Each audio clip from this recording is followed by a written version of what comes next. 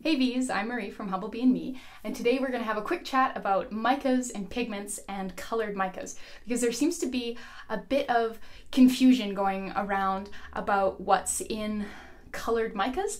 And the misconception that I usually see is that that they're a single ingredient, and so I have found people making and selling things under the impression that, that they're not using any dyes or pigments in their product because they're only using colored micas to color their products, and that is just wrong. So I thought we would kind of dive into that a little bit. So this is mica, obviously not processed for cosmetic use, but you can see that it is lustrous and sort of fairly neutral in color. It's kind of a silvery beige. It's quite flaky, really pretty, but yeah, obviously not a highly pigmented thing. And then when we take a look at the sort of stuff that you get for cosmetics, so this is obviously a massive tub of cerussite mica, and so the INCI for this is just mica. And if we take a look inside, you can see that this is not a vividly pigmented anything. And grab a little bit of that kind of palish powder, kind of spread it around on my arm here, and there's a section of my arm now that is slightly fairer, but you can see that this is definitely not a pure pigment at all. It's a lightweight silky powder. We include cerussite mica in cosmetics because it really helps with slip and adhesion, and it's also oh, feels so good. It also diffuses the appearance of light, so it helps kind of disguise fine lines and make your skin look a little bit more perfect, but it's definitely not a pigment. So what are you buying when you're buying mica that is like bright blue? So these gorgeous colored micas, they come in a wide array of colors. And as you could maybe guess, they come in a wide array of colors because they're colored with a wide array of pigments. Because as we've seen now, mica on its own is a good plain base for building upon and coloring, but it's not a colorant on its own at all. So we can have everything from, quite sort of natural looking earthy beiges to like really quite bright pinks. But these things aren't just mica, right? Like there's different colorants in all of these to get all these different colors. So let's take a quick look at sort of reds and pinks as a bit of an example. So this is a pure pigment. This is red iron oxide. You can see that it's quite a brickish red color. This is typically considered one of the more natural pigmentation options for cosmetics, though it is worth noting that cosmetic grade iron oxides are synthesized to avoid heavy metal contamination. So I'm not really sure how natural that is, but better than lead poisoning, right? This is carmine. Carmine is also natural, though it is not vegan as it comes from a beetle. You can see that the colors are really different. If you really wanted a bright pink or a true red that didn't have a bunch of brown undertones, you would really need to use carmine to get that, or you would need to use something similar to carmine like a lake dye. So this is red number 21 lake, but there's a ton of different varieties of them with different numbers that are all, slightly different colors. And so you can also get really bright colors using lake dyes. So when we take a look at a mica like this, and this is Cosmic Carolyn from TKB Trading, you can see by kind of looking at it that it's not getting that pink hue from a red iron oxide. We know it's not getting that pink hue from just being mica.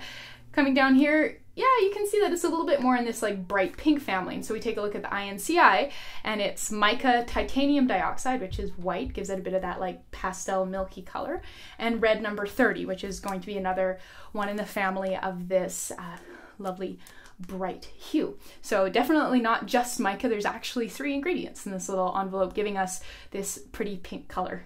So I sort of feel like it should go without saying that you should be totally aware of what you're putting in your products, especially if you're selling them. If you're selling them, you are legally obligated to be fully aware of what's in your product. And there's, a couple different reasons. There's lots of different reasons, but there's a couple that are sort of more specific to micas. The first would be for like vegans, for instance. Both of these, and this is sort of a soft champagne-y kind of pinky beige, and this is a really deep purple, both of these contain carmine. And so if you were selling lipsticks that were colored with these and telling your consumers that they were colored only with mica and so they were definitely vegan, you would be lying to them because you were unaware of what you were putting in your own product. So that's an important thing to know. You can certainly get colors like this that aren't made with carmine, but you need to know that. You need to read the ingredients on the products that you're ordering so that you know if there's carmine in there or not. And then another consideration with both carmine and ferric ferrocyanide, and this is pure ferric ferrocyanide, but I do have micas that are also colored with it. They're not stable in high pH. So if you were to put these in soap, you would be quite disappointed with the end product. So yet another thing to be aware of. You can absolutely get this blue shade without, the pH sensitivity. So if we take a look at indigo powder here, indigo powder, yeah, they're pretty darn close, right? And this is not pH sensitive and makes gorgeous soap. So yeah, something else to be aware of. Another thing would be regulatory concerns. So you have two different micas here that are yellowy goldish. They look really quite similar, right? They're both from TKB. This is their natural yellow mica, which I believe has since been discontinued, and this is cinnamon sugar.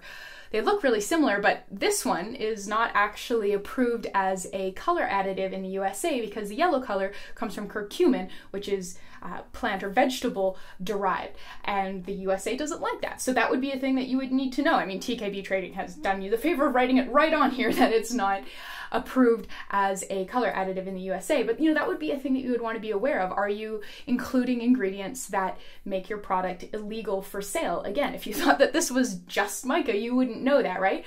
Whereas this one, very similar color, is mica titanium dioxide, tin oxide, and iron oxide. So then this one would be fine, even though, they're really similar. So the general gist of this hopefully semi-educational rant is that you cannot color things with mica because mica is not colorful. When you buy colored micas, they've been blended with actual pure pigments so that you end up with a colored final product. I love working with micas because they've been pre-dispersed, so it's a much finer powder. When you get pure pigments, they can be quite chalky and difficult to incorporate into products, whereas micas tend to just stir right in. They're really easy to work with. So micas are a lovely thing to work with, but they are not a pure pigment. So if you are looking to buy cosmetics from somebody and they are telling you that their products don't contain any dyes or pigments because they are only colored with mica, they are wrong. And if you are buying your micas from a supplier where, it comes in a wide variety of colors, but the ingredient lists for all the colors is just mica, they are also wrong. So do not buy from those people, whether you're buying micas or products made with micas. You gotta know what's in your stuff. Thank you so much for watching. Please subscribe. Please check out my book as well. So my book is called Make It Up, and it's a book on how to make all your own cosmetics using mica and cerussite mica and pigments and all kinds of other wonderful ingredients. I'll throw a link to that in the description box below. But yeah, thanks so much, and I'll see you next time.